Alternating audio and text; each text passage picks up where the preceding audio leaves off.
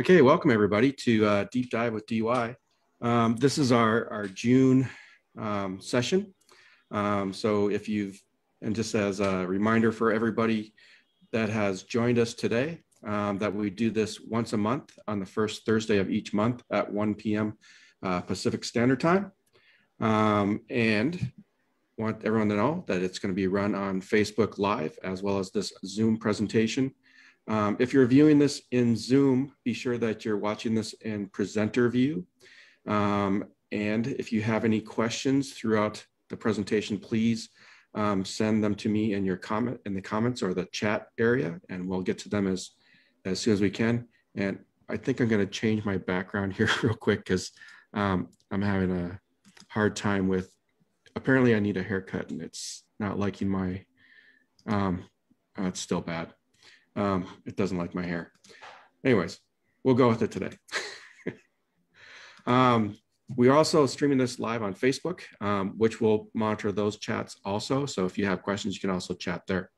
Immediately after the presentation, all of this will be on Facebook Live or Facebook for playback. And later on, we will also post this on the YouTube channel. As a reminder, on the YouTube channel, we also have posted our DUI quick tips. Right now we have a bunch of the retro quick clips if you haven't seen some of those.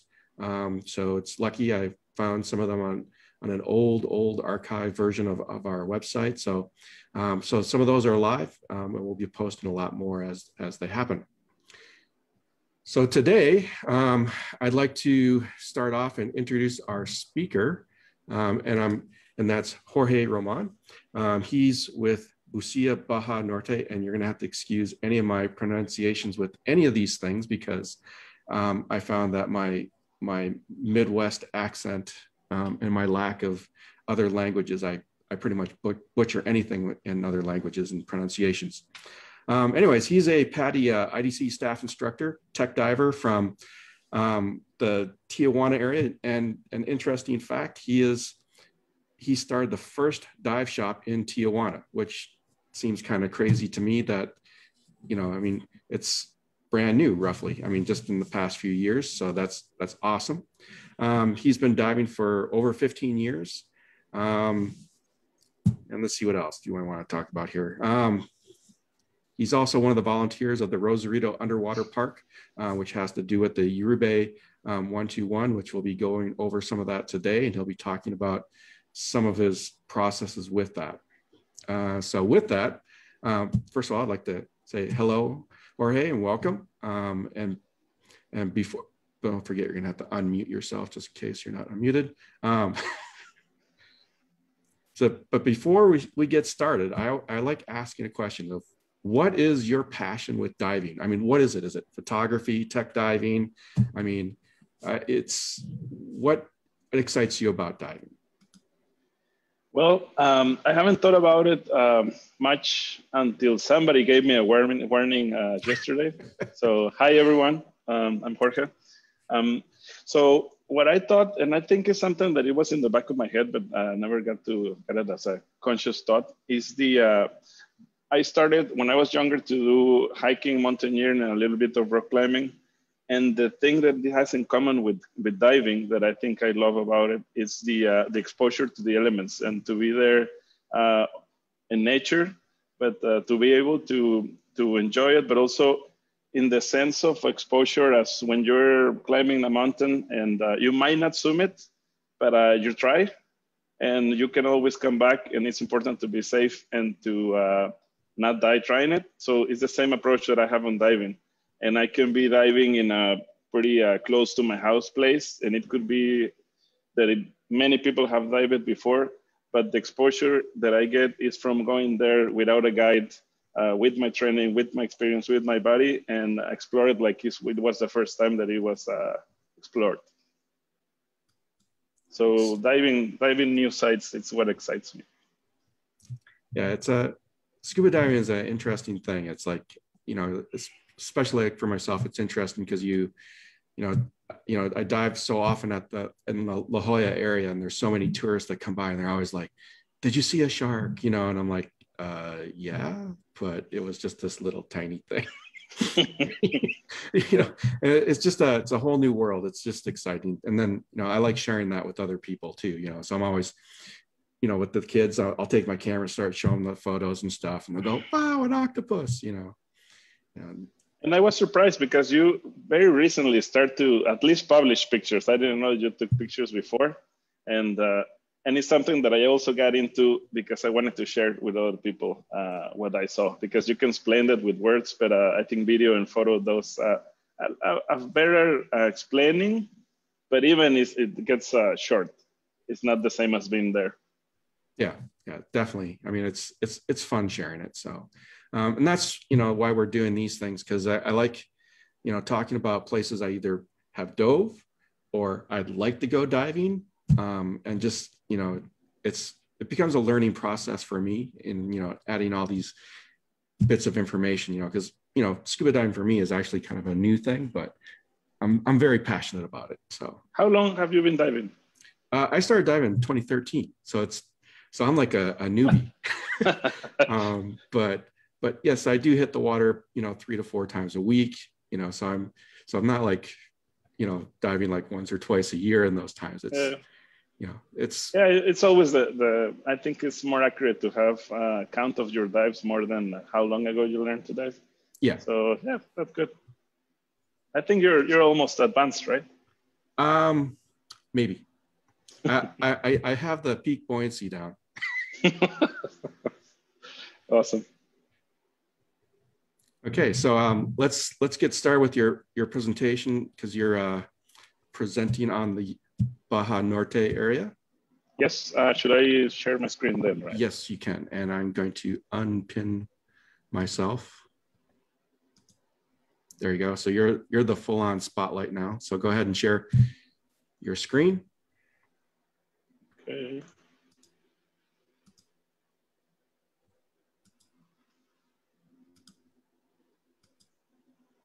Okay.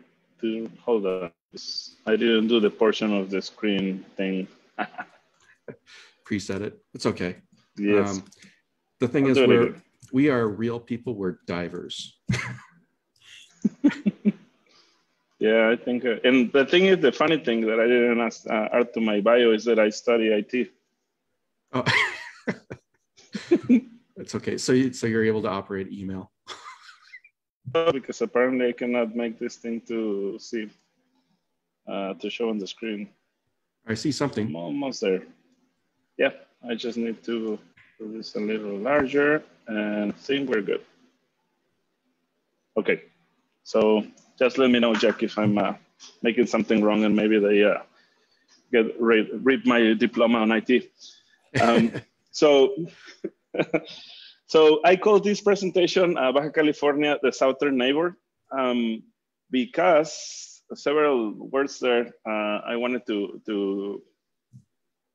for you guys to know. And I'm assuming that many or some, at least some people are gonna be from the US and not necessarily familiar with the region. And usually when somebody from somewhere else thinks about the place I live, they only call them Baja. And that's it. And for us, it's a little catchy because Baja is the whole peninsula. And I'll show a map in a minute. But what I'm trying to say is that Baja California is a state, and it's divided in 2 parts of the peninsula. So I'll show it in a minute. What this presentation is about, it's to show you more or less a picture of what Baja California has to offer. This great picture is from a friend of mine, and you'll see several photos of him, Antonio Frias, of Coronado Island.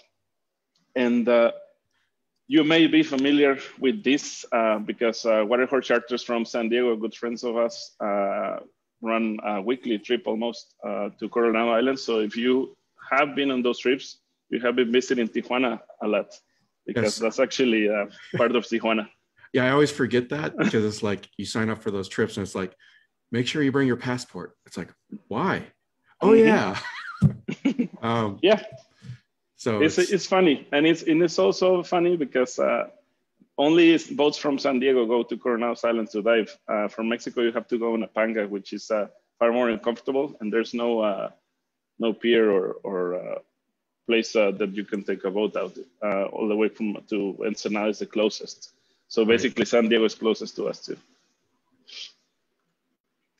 And these are the maps I was referring. What I wanted to show you is on the top left corner, you'll see the state of Baja California. So you see that it's half of the peninsula. And the lower half is Baja California Sur. So that's another name, Baja California also, but you add the south part of to the name. And many people that think that are gonna be diving to Baja, they think they're gonna be diving in the south part. So that's if that's what you were thinking, any of you guys, you're in the wrong presentation. Right, and the water's temperature is definitely different in the south portion versus where you're going to be talking about. Yes, and I'll talk about that too, because I have even had calls from Mexican citizens asking me to dive in La Paz and then Ensenada on the same day, and that's a flight of an hour and a half to get to La Paz to Ensenada. So they don't realize how big it is and how far away they are. Before I change the slide, I want to show you also that those three circles that you see at the bottom map, it's more or less the footage that you'll see today.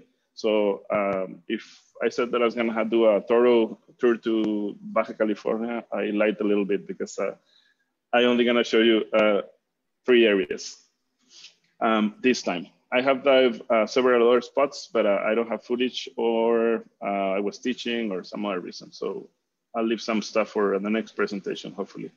Yeah, the coastline looks like there's plenty of places to go diving there.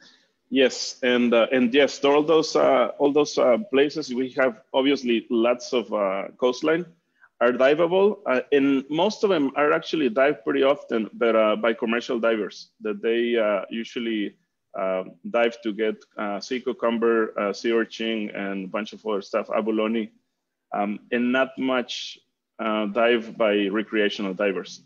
The problem with this, that at the same time is like a good thing for adventure, is that most of that coastline doesn't have any scuba cylinders, compressor to fill them up. So if you go there, you need to bring everything with you. Because commercial divers dive with a compressor on board and a hookah system. And that's why also many of the places in Baja are not dive recreationally, because it's complicated. And distances are long, as you can see in this slide that I just placed there, so you can have an idea of what the distances are driving from the border to all those different places. Yeah, so it'd be more like an expedition type of dive where you need to bring all your gear, make sure you're able to safely exit or get help if you have to. Yeah, and even you need to be prepared in the sense of in case you have an emergency, there's several areas doesn't have cell phone signal. So you need to think on all of that if you're thinking on joining an adventure in Baja. At the shop, that's part of the plans that we are developing, like visiting sites and figuring out the logistics, and then to eventually bring back groups. So that's something that it's the reason why you'll see all this footage, because most of the footage that you'll see today, especially in the south of Ensenada, it's because I went there to record it and see the sites and dive it for the first time, at least for myself.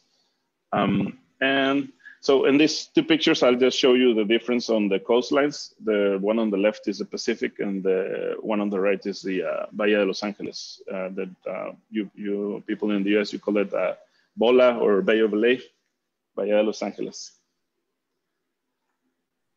And Pacific Ocean diving. So in case someone, that it's unlikely, I think, but if someone is not familiar with California diving, I can explain that you'll see some or less an environment like the one you're looking at the picture right now.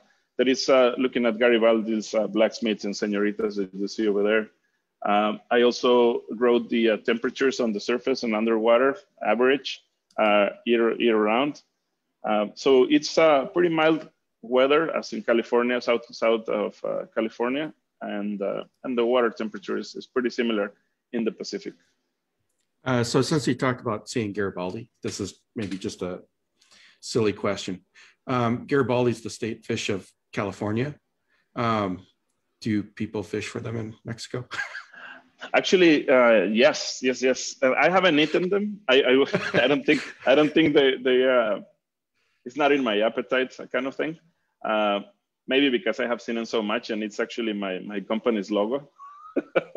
but Well, but it's interesting because we were in Ensenada with a group from San Diego, and we went to a place called El Mercado Negro. That it's basically a fisherman's like a lot of shops that they sell fish. It's a fish market, and they have a lot of Garibaldis there for sale. But they didn't say that it was Garibaldi. They said that it was a Huachinango or something like that. Another name for it. But yeah, it was dead Garibaldis. The people from San Diego were a little bit shocked. Yeah, that's my running joke with people is they go, I tell them, yeah, the Garibaldi, they taste like chicken. And they're like, what? Like, you've had it? I'm like going, no, you can't take them in California. Well, you can take them and eat them in Ensenada, apparently, okay. But I haven't. Some other things that I wanted to show you, it's the how dramatic the coastline is in Baja. And if you're looking for warm water in the Pacific side of Baja California, you're in the wrong place, because all the way to where the Baja California ends is cold. But the cliffs are impressive. This is actually a place in Ensenada, near La Bufadora, that it's, you can see the park there. So from there, there's steps to get all your weights and tanks down.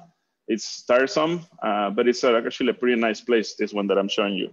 And there's tons of places very similar to this where you can get in and dive.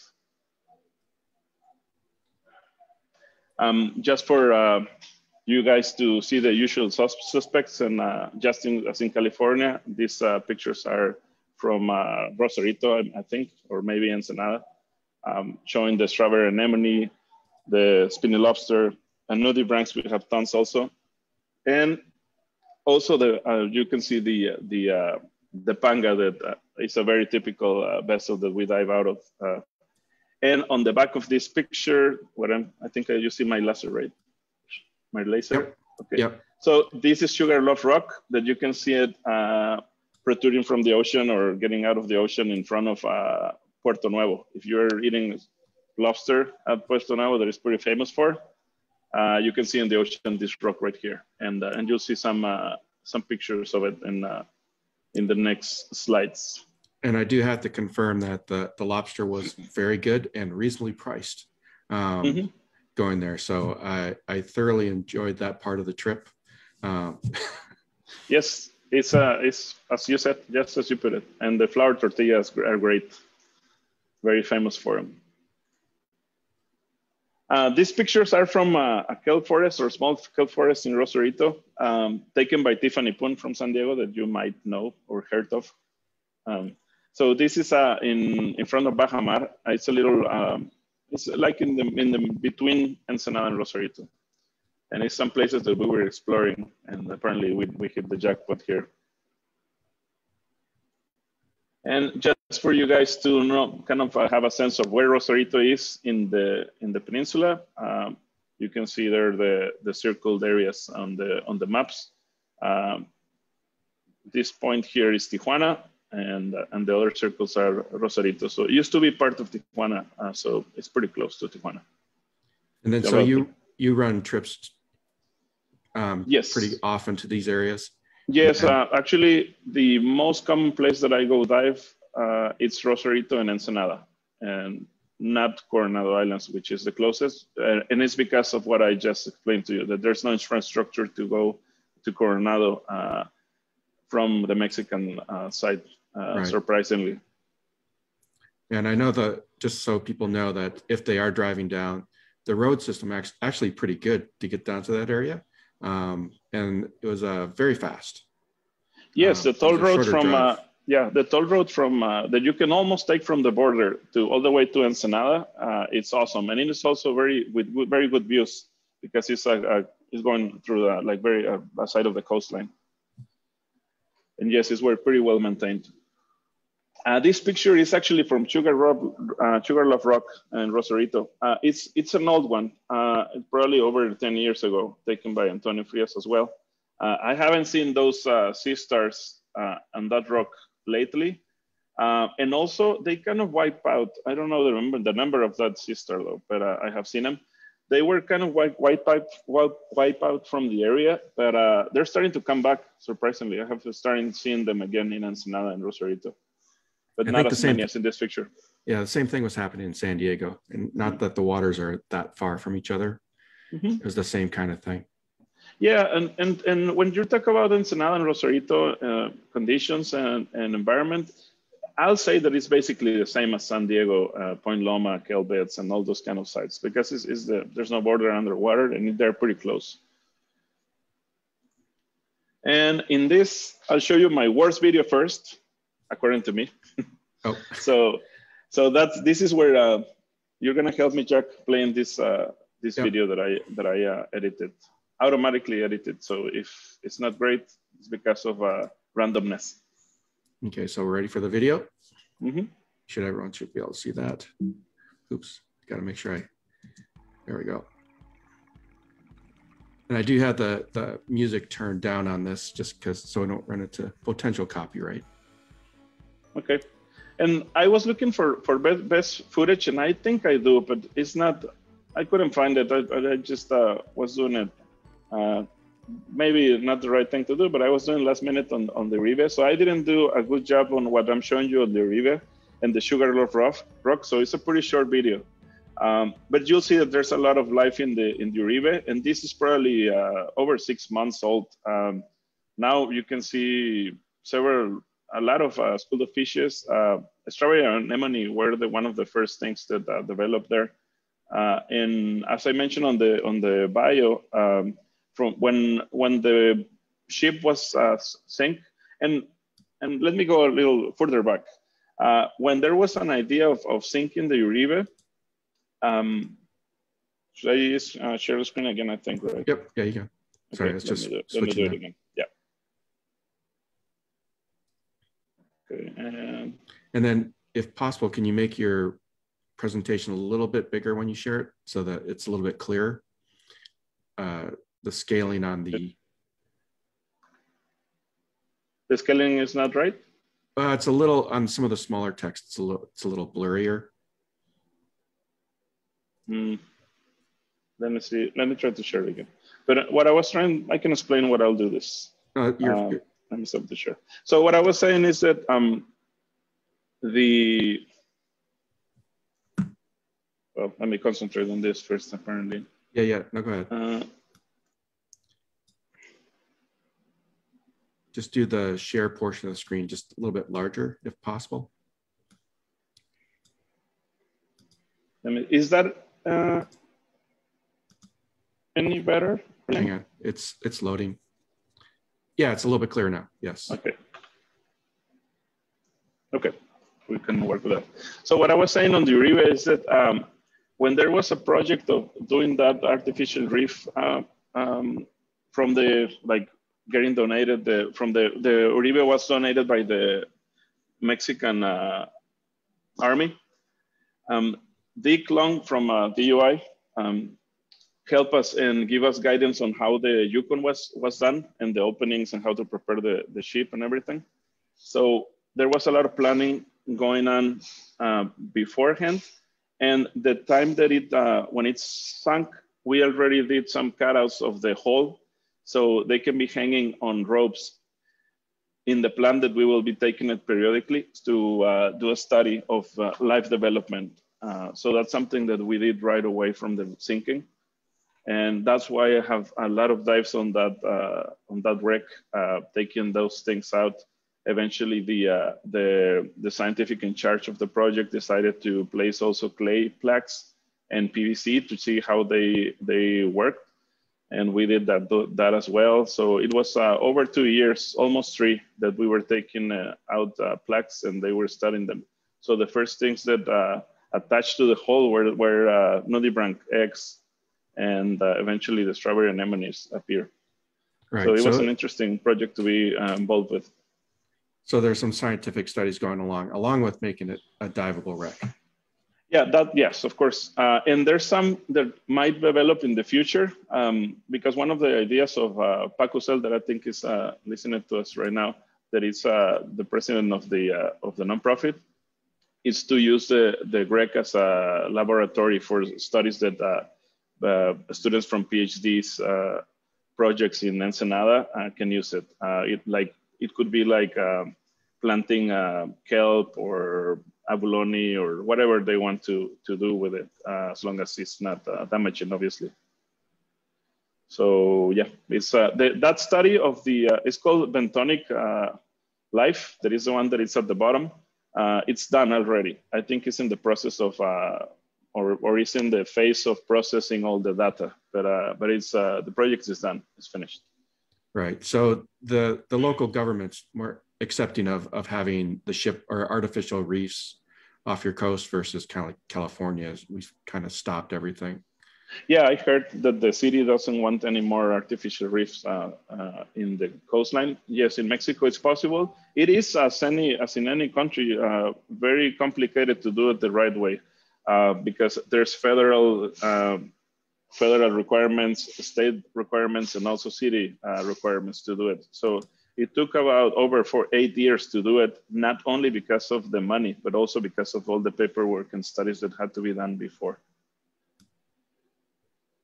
And so now, unless you have any questions on the Uribe, I can move on to show you a little more of the coastline. This is Arbolitos that is very close and very similar to Camp Kennedy or Campo Kennedy. That is the equivalent of La Jolla Shores for you divers from San Diego, because Campo Kennedy is where most of us get certified in this side of the border as a beach entry. And it's very similar to this. The nice part of this area of this side of the hill is that there's no cell phone signal. So you're only like 10 minutes away from wherever you can get signal on your cell phone. But it's nice to not have a signal and just focus on diving and give you that sense of being in the wild, although you're pretty close to the road. And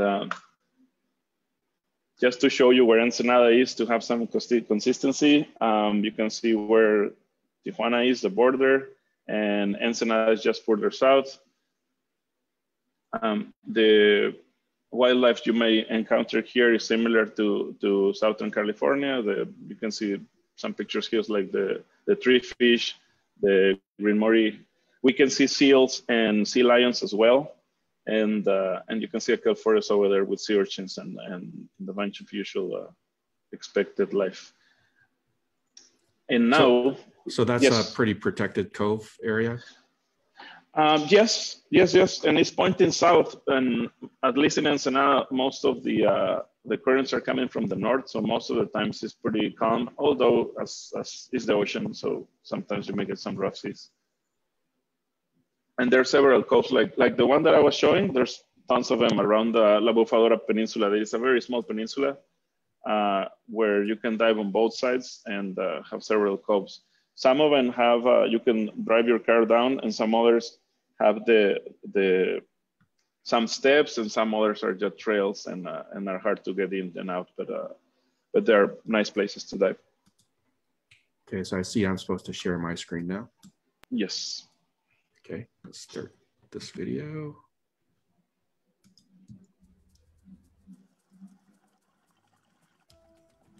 Okay, so that's the Uribe, right? No, this is not the Uribe, and no? This is okay. Something that I maybe I don't know if somebody's gonna try to tell me something about it, because this is an unknown wreck that was found near Todos Los Santos Island. But there was some kind of dispute. They don't know which boat it is, and it's probably been sunk there for over 40 years or so. It's deep. It was a technical dive. It's like 45 meters, like a little like 145, 150 feet deep. This is a mix between Ensenada. So what you first saw at the beginning, it was a wreck of an unknown ship, and the thing is that they don't know what boat it is, and so there was some resistance on people getting to disclose where it's located. So I was taken to the site, and it's nice, but it's deep. It's not recreational. Okay, you didn't bring that one. You didn't bring me to that one. I haven't. I have only dived once, but apparently the one is out of the hat, as they say. Okay, well, I'll keep playing the video now. Sorry.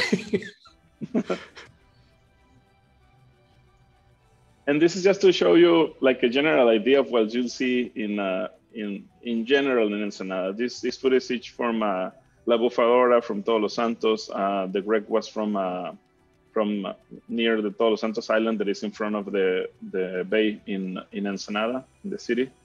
And you'll see a bunch of very known wildlife that you'll encounter in California as well. But you also see a lot of yellow sponges and a bunch. It's very colorful, that in some sense is different from what you'll find in San Diego. And there's tons of sites with sinking rocks and walls and arches. This is not obviously making fair justice to what you can encounter in Ensenada, because it will be impossible to show you all, but it's just to give you an idea of what you can find. And there's the sites are from very new divers, like 40, 50 feet to way over beyond recreational limits. As I stated, I'm starting to do tech diving. I'm actually new to it.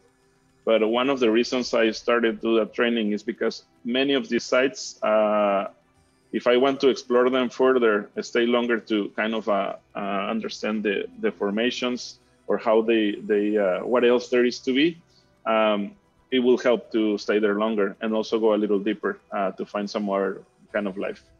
And that's something that Ensenada and Baja California in general has to offer a lot. So it looks like the bottom's a lot more rocky in the sense of it's kind of more like our Point Loma, I guess. Yes, and you can see a lot of, there's a lot of big rocks that it will give you a very nice walls or even underhangs and things like that. And usually in La Bufadora, it's exposed to clean water from the north. So the visibility tends to be better between 70 feet and over, and more than that. Even if it's murky on the surface or close to the surface.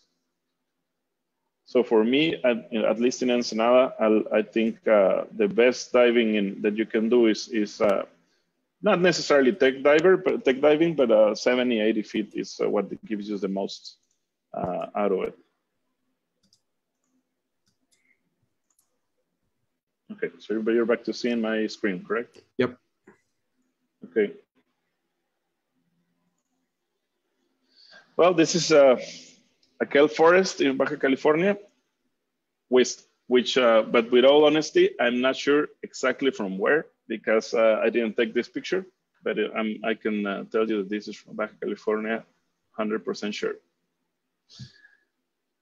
And I want to show you another video of the same area of Ensenada. This is a place new to me that is called Bahía del Descanso. It's very close to Camp Kennedy and Arbolitos. That is the pictures that I showed you before that I have been diving since I got certified. But this is a boat ride, and I have just done it twice, and it's a big area. There's a bunch of things there to still discover and explore. And I think this video does a fair impression of what it's about. There's a lot of fish.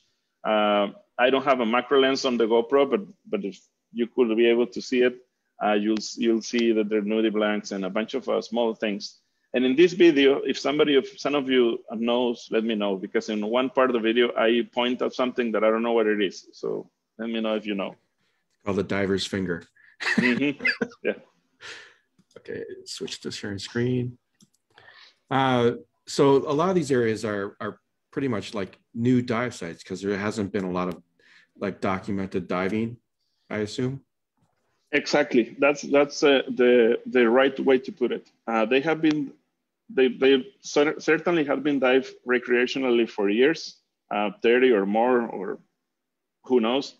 But we don't know because it's not documented.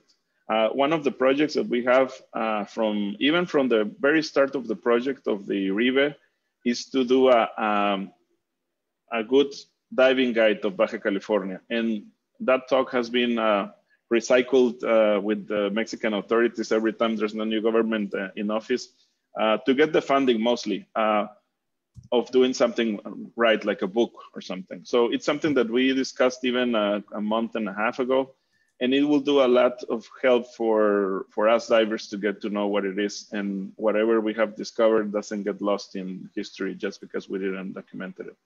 Right. It also helps promote travel from outside, from other areas.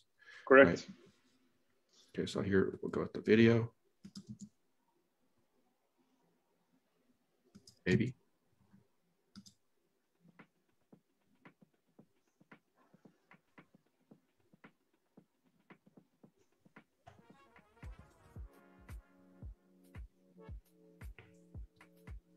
And at that particular time, we probably were 80 feet or 70 feet. And it went down furthermore, maybe 130, 140. It was a good day. There was a red tide or something floating, making it very dark. So it wasn't as clear. And it looked kind of nice, like night diving sense of it, but it was still impressed with what I saw.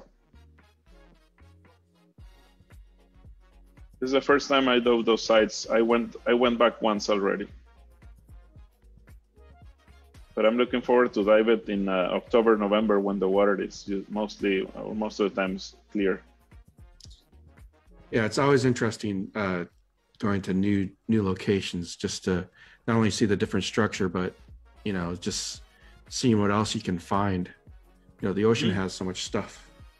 Yes, and honestly, what we can dive in one tank or in a couple of times is nothing. It's a very short distance. So to get to know one side, you see, what is that? Oh yeah, I know.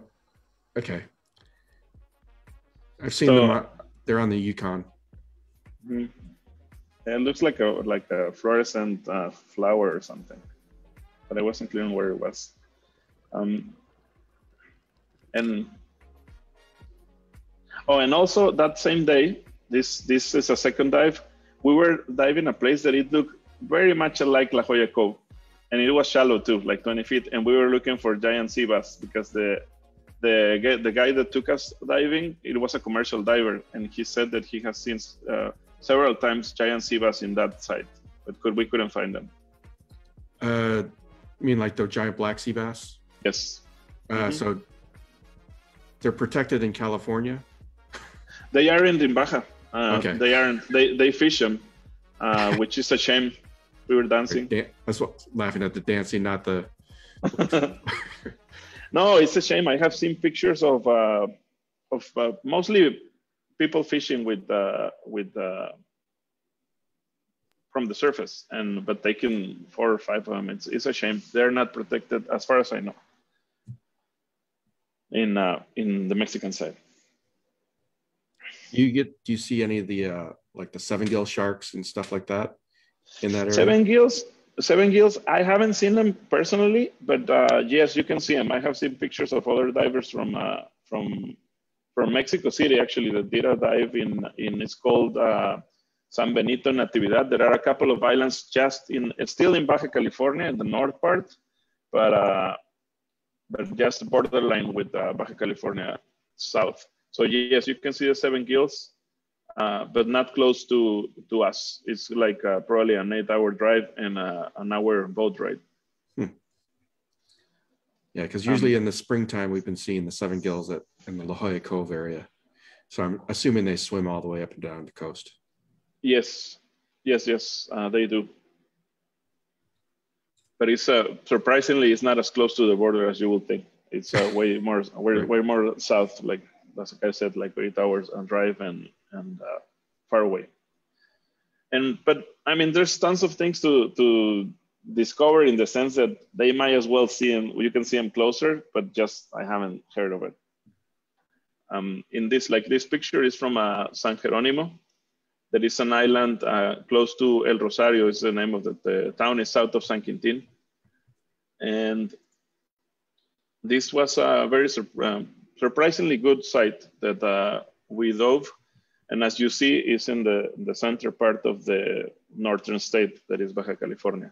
It's like a 5-hour drive from Tijuana to get there.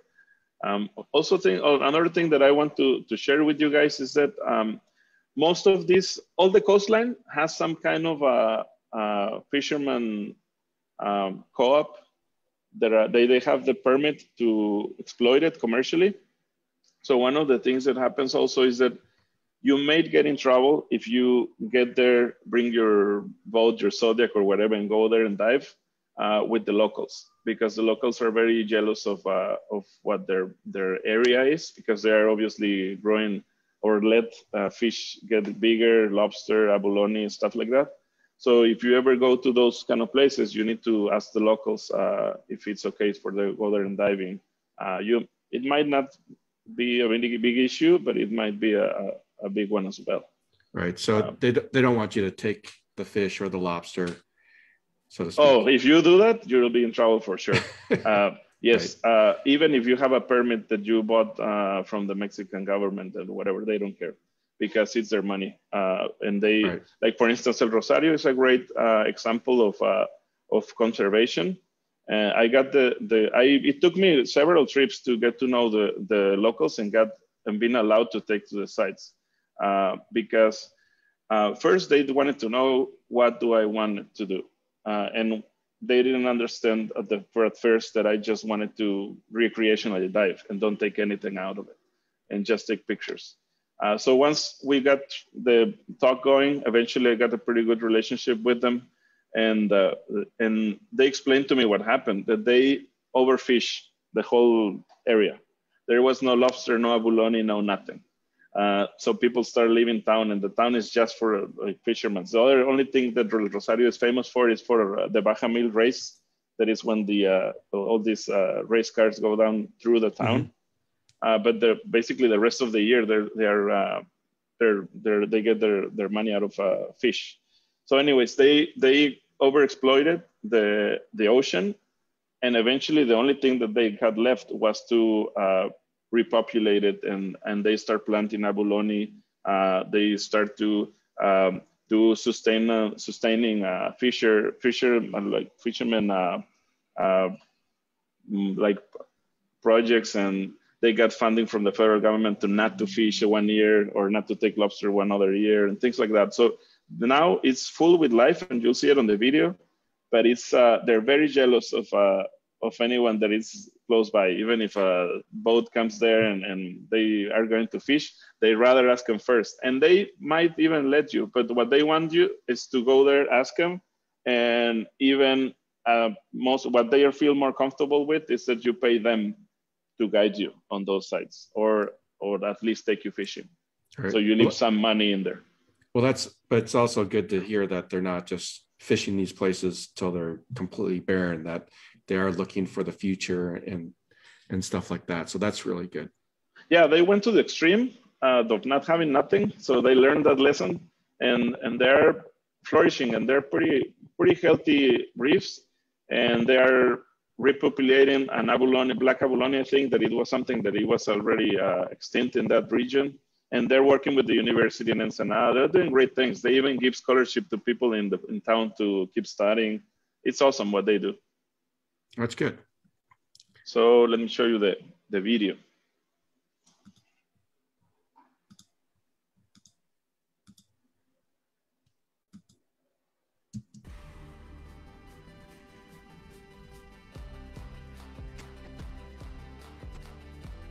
And that's Miguel, the guy that was on the boat there with the wetsuit. It was our dive master, and he's also the president of the fisherman company. He loves to dive, but he got cold. We were all diving dry, and he was using an 8mm wetsuit, which is a good wetsuit, but he didn't bail on us. He said, "No, I might be cold, but I love diving, so I'm gonna go down." And he did like 9 dives and 3 days with us with a wetsuit. That's pretty good. Yeah. Yes, we were all using dry suits, and we were happy with it. And as you see, it's pretty similar to what you have seen in the videos in Ensenada. And if you have dived in Ensenada, it's similar. But especially, particularly, you'll see this is San Jeronimo, and then you'll see on the video that we go back on the boat. And when we did the second part of the video dive, you'll see what I'm talking about in the sense that you see the sheepheads, but several of them. We even got to see a swell shark, but it's not shown in the video. The pangas, they take them out very interestingly. Just go there and hit the sand with us in it. It was an interesting out of the water. Just drive them right up. Yeah. Yep. They lift the outboard at that time. Yes. So yeah, and it took us several trips to find the right spots. We did actually with Tiffany and Richard Huey, that you know as well. Mm-hmm. We went there the first time. We went in March. The water was super green, and we dived very bad sites. It was a bad trip in the sense that we didn't see what we were expecting. We were expecting more something like this. So I went there a couple of more times and then eventually find the right spots. Because as I said, they dive the sites, and you can see a commercial diver right there.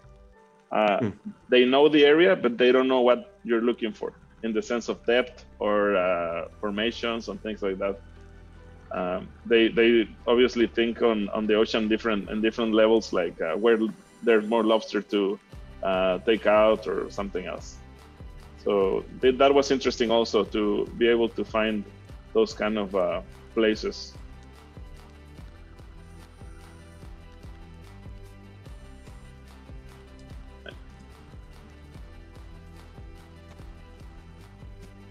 In those sites in El Rosario and also in Ensenada, you see a lot of sea lions, which are not shown in the footage that I have.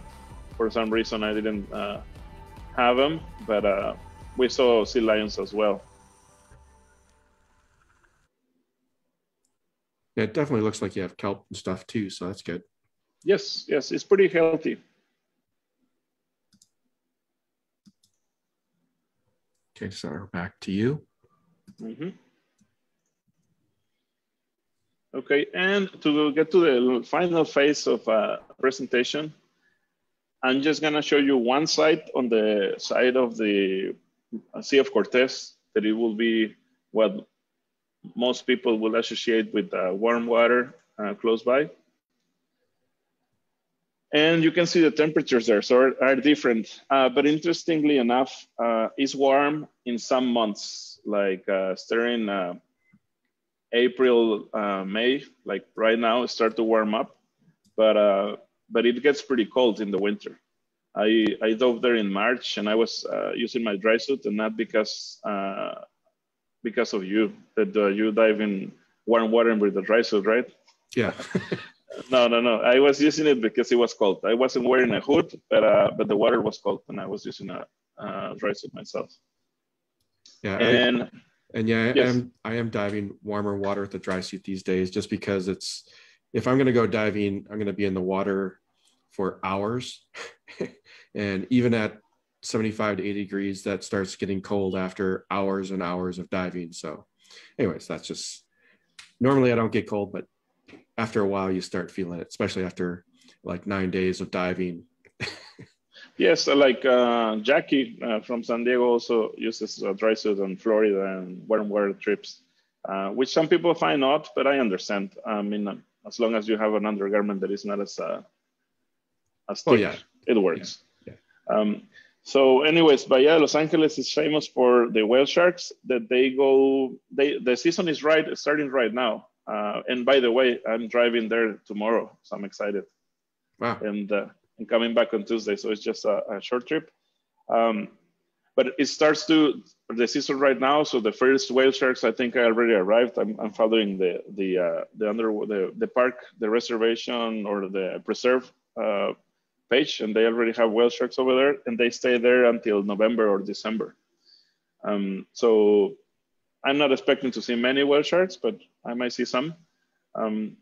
But this is a very nice place to go there, snorkel with the whale sharks, and the diving is pretty good also. These are a couple of pictures of, you can see the fish here that is camouflaged. And you start to see the warm water fish that you may see all the way down to Cabo, like the America and the Sargent and those kind of things. So it's a weird mix of fish. And let me show you where Bahia Los Angeles is. So it's on the other side. It's probably like 9 hours drive. And so what I was impressed on Bahia Los Angeles, it's the variety of life and how it changes through the year. You can see fin whales on the surface. You can see orcas. I was there in September last year, and there was a week that there were no whale sharks. They all disappeared, and then a pot of orcas were there for a week. So that was the reason. You can see pilot whales. You can see turtles. In the winter months, you can see nudibranchs. So there's a bunch of variety. And also the other thing that I was surprised is the currents. Low tide and high tide, and even you have to be aware on which part of the month you're diving. The currents could be very, very strong. I thought it was gonna be warm water, easy diving, and sometimes it isn't.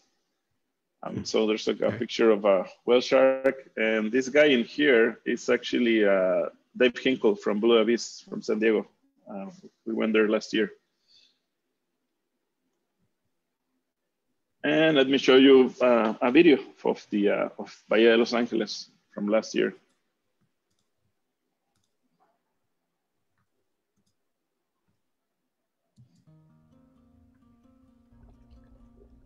And so these are the full-size whale sharks? Yes, they're. I think they're. Yeah, you can see adults and also young adults. Because yes, it's not like it's not necessarily like a nursery type of area. No, it's not a nursery. And I have been to Bahia several times to see the whale sharks. You can see my light there. And I have seen groups of 15 or more. If you're lucky. If you're not lucky, you'll at least see a couple. And the best, always is the best to go in the mid-season when there's more available. But if you don't see them, there might be some orcas in there.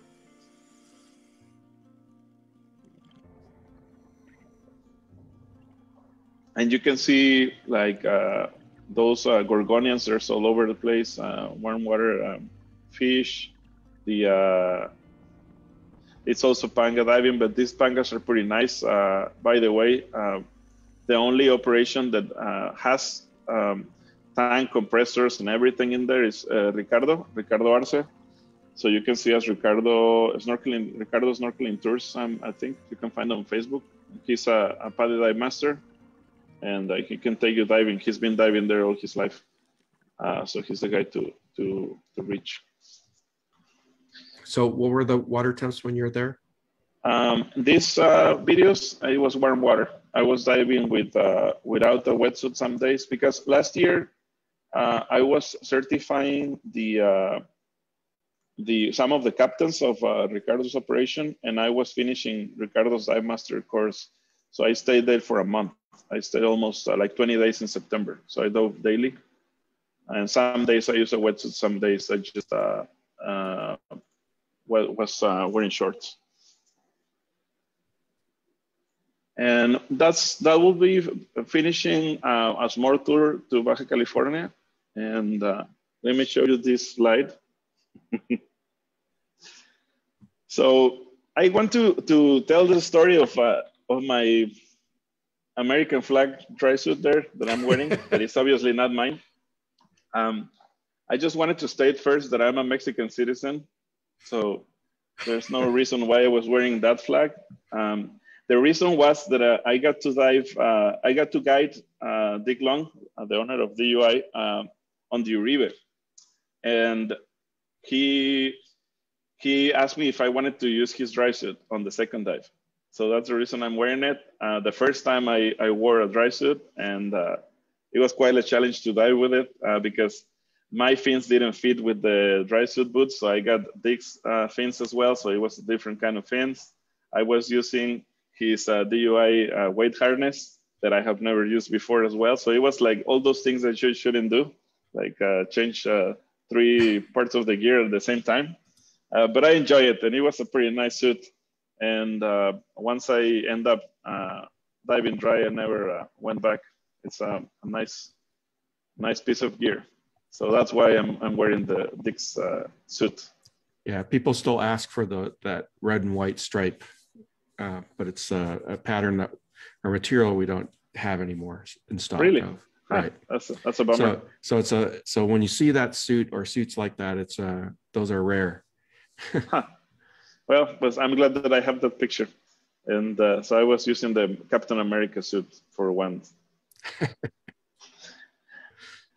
Okay, Jack, but this is kind of wraps it up in the sense that what I wanted to share with you guys. I wish I had some more footage, but I'm probably gonna post some more stuff in my YouTube channel and things.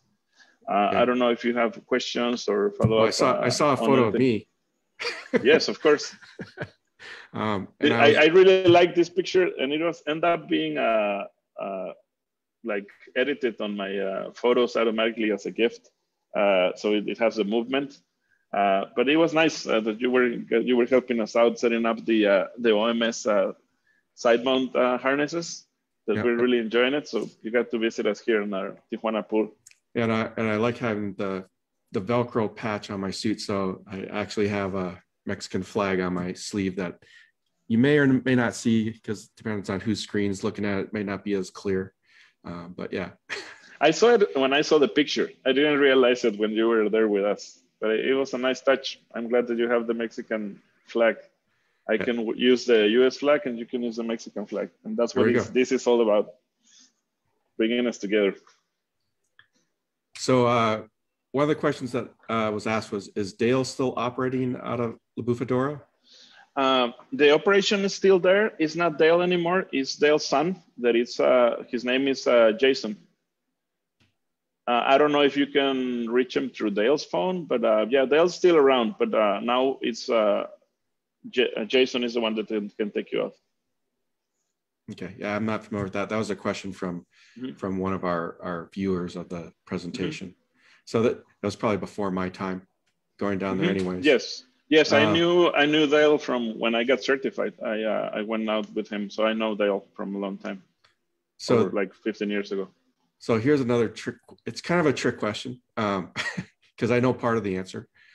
If someone's unfamiliar with diving in Baja, are there specific dive shops?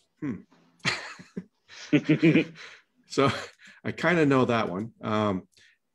Well, one of or dive shops, tour groups, boats, clubs, etc., that they can travel with to these various dive sites, or resources to discuss the logistics with. Well, I own a dive shop, obviously, right? So right. That's why I said it's a trick question. I can take you to those sites. The only thing is that it's something that I haven't scheduled yet, because on those dives, as you saw the vessels, they're small boats. So usually works on groups of 5 or between 3 and 5 people. Or it needs to be on those multiples, so to make it feasible. And the other one is that for most of that diving in the Pacific particularly, you need to be a pretty solid cold water diver, because the ocean is rough, the driving is long, the boat rides could be wrong. And to be able to go to those sites and dive them, there's no place to do a weight check, or it could, but it will be a waste. Right. So in that sense, if there's people that want to do it, you can go ahead and ask me, and certainly we can arrange it. I'm not the only dive shop that there's around. I'm unaware, and as far as I know, those kind of trips are not offered by other dive shops either. But there's at least 3 dive shops in Ensenada that are operational as well. In Tijuana, I'm the only one, but in Ensenada, there's been diving shops for 40 years. Right, so they're able to get tanks and stuff if they need to there, or if they're coming from the U.S. I know when I came, I brought my own tanks. Especially if you like steel tanks, that will not be something that is available for rental. Right, so maybe not necessarily a wider variety, customizing towards like technical divers and stuff like that, but more. That's something that is being developed because, for instance, now I can feel nitrox in here, and I just became a tech diver. So my plan is to eventually do tech divers on those trips, because that's something that personally we want to do on the group of divers that we have. I already have doubles, like 4 or 5 set of doubles that I can use. So we are going towards that way. And I have taken even rebreather divers to the Uribe and things like that. So I'm familiar with that. It is possible to do. There's some there's some things already in existence that can make those things possible, but it does require planning to be safe. Mm-hmm. So regarding the pangas, so people that may not be familiar with a panga versus like a dive boat, maybe out of the US or somewhere in the Caribbean where you have a nice swim step that you come up on. A panga is basically just a converted fishing boat? How would you describe that? It is a fishing boat. It doesn't, most of the times, doesn't have a ladder. So you have to, you go the backflip in, but on the way in or back in, you need to take off your weights, your gear, pass it on. The captain is going to pull it, and you need to do a jump that takes some training to get the hang of it. Right. So it is something to consider if you have some injury in your back or some things like that, because it's rough. Right. It's not as nice or as easy to get back into those things than a dive boat. Right. And so it's there something are some that physical considerations to look at. Yes. And we make this the best we can to make it comfortable, in the sense that some pangas have ladders, and even I try to make a ladder myself, but the thing is that there are different dimensions, so a ladder doesn't work for every panga. So that's one of the challenges that has been happening in here. There's a fishing boat, but it's a big one that has a step. Doesn't have a ladder yet, but I've been in talks with them so they can install a ladder, because they use them for fishing. But that boat can seat like 15 divers, but it's for local trips to La Bufadora and Ensenada. So that's the nicest that is. The nice thing about it is that it's not a panga. It has a restroom. It has some kind of, it has even a fridge and a kitchen and things like that. Mm-hmm. So there's some projects on doing something that is nicer, but you should always make sure that you talk to me or whoever you're going diving with to the specifics, because it's not going to be the American standard, because right. There isn't those kind of boats available, at least not yet. Yeah, so definitely a thing on the panga side is they get there fast. That's a good thing. They're not a slow boat, and you get kind of zippy travel a long distance relatively quick. Yes, I like them, but there's some limitations to them. So a question about the Ensenada area with the Uribe 121.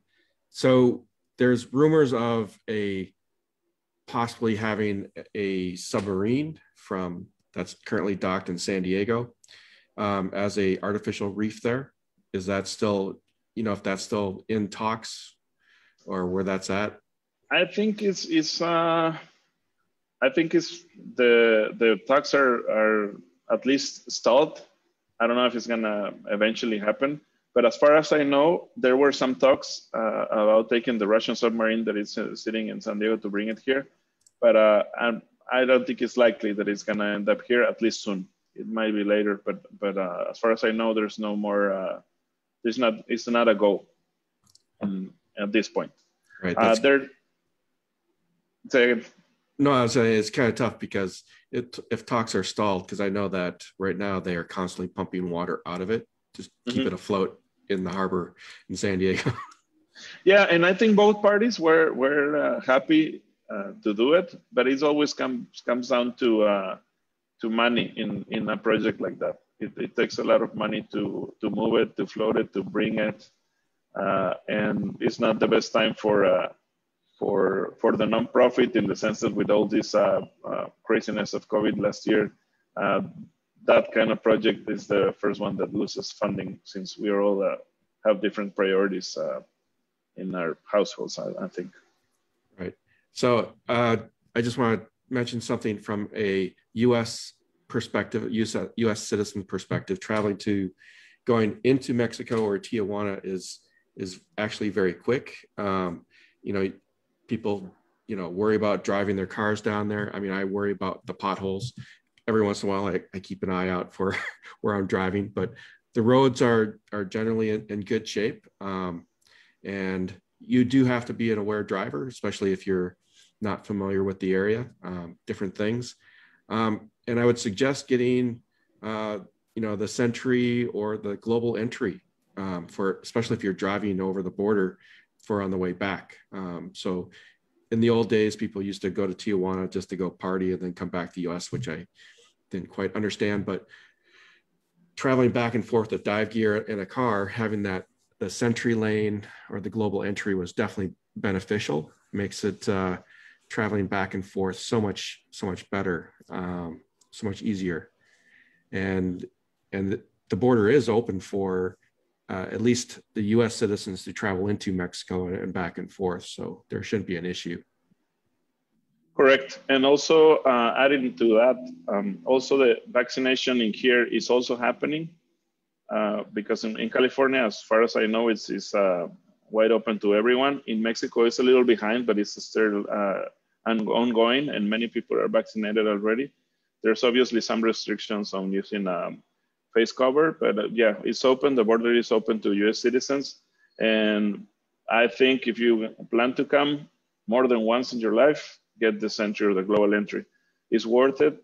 It's not that expensive, and it's a game changer on the way back, because if you're with very bad luck, you may end up waiting a long time at the border going back to the US. Yeah, so I don't recommend coming back on a Sunday evening type of thing without the Global Entry or Sentry. Correct. Yeah. Some of my friends can attest to you. Yes, I have heard of some people like that. And also US holidays, it's a bad idea, because it's many people come to Mexico on those weekends, and the waiting is longer to go back to the US. Yeah, but I just want to make sure people know that it's not like some scary adventure. I mean, obviously we are, from the US going to a different country, so there's some border things that you have to go through. But me traveling to Tijuana and the Ensenada area, I found it actually quite pleasant. Food was good. People were nice. I didn't understand half the things that were being said. Like, for example, when you say I'm a diver, now you can say, what I kind of laugh at was in Spanish, it's buzo. Okay. I'm probably saying it wrong, but I always laugh at that. Actually, you pronounce it well, and it's funny. I didn't realize what it could mean in English. Yeah. So yes, we are all buzos. I'm a buzo. No, diver. So yeah. So there's, some of that's, you kind of go with it. And any of you guys, if you want to come and dive here, honestly, I'll do my best to give you the best advice on where to stay, where to drive, etc. Whatever I can do to help you easier, make your trip easier, I will. Also, there's a lot of offer or a lot of touristic places to go, in the sense of breweries, restaurants. There's a bunch of other stuff to do. Over here, you can dive and go there to a restaurant in the evening, and it's a pretty pleasant and nice weekend that you can have. In a restaurant, I can say that almost everywhere there will be some bilingual waiter or waitress that will help you. So even the language might not be a problem, or at least not that much. Yeah, the brewery you brought me to the other day, that was pretty nice, and the food was good. Yes. So I can definitely say it's a positive. Oh, and I forgot to mention one thing for people traveling to Mexico to go diving. As far as like crossing the border, you have to get a pass, a tourist card that says you're diving, but it's free, right? You just have to go and stop at the checkpoint and say, I'm going to be diving X number of days, you know. Yeah, and there's some catch part about it. You can do the process online. There's a link that I can provide if somebody's interested, and you just stamp it at the border, and it's free. But if you don't bring it, there's some, that one is supposed to be to up to 7 days or something like that. So if you don't bring it at the border, they might charge you $6 because they're gonna be one that is for 6 months or something else. So that's why sometimes I have heard that people get charged for it. So it's because it's a different permit. Right. Don't ask me why they do it, but that's what they do. Just so you know, I always forget to get the stamp. I filled out the online form and have it printed out, but it happens because one thing that is true in Mexico, and remember, I'm Mexican, it says there's no signs. The signs on the roads are non-existent, or they're very late in the road. Like right when you should be turning, that's the way you want to go, right? Right. So in the sense, many people miss the pulled over section on the border, so they can get stamped the permit. So yeah, that's part of the culture. Okay, so we're a little bit past our time. I just want to say thank you for doing this this presentation. It was awesome. Like I said, I always like talking about diving and what there is out there. You know, what people can, you know, go and explore, and all the different things that you can see out there. And something in this case, right across the border from San Diego, it's you know, there's a lot more stuff to be explored. So thank you for doing this month. So thank you for having me, Jack. It was a pleasure. And look forward to diving with you again really, really soon. Yeah, we should do it with side mount now. Yeah. And maybe bring me to that wreck that in Todos Santos that I didn't know was there. Yes, we should go there and dive it. I only did it once, so let's go there and do a nice dive over there. So that would be good.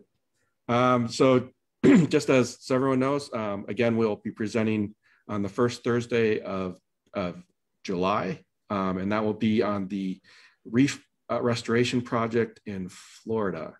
And then we have some other presentations already scheduled for upcoming stuff. For those of you with dive shops or in different locations, if you're interested in also wanting to present with the deep dive with DUI, please contact me. You can send messages via Facebook or email, which is, I don't have a link on there, but it's jder@divedui.com. And we can arrange something in the future. So with that, so thanks everyone for coming. And I'm going to share my screen one last time. And this has some basic information for ways of reaching Jorge and some of the different social media stuff. So thanks for coming, everybody. I'm going to mute. Bye.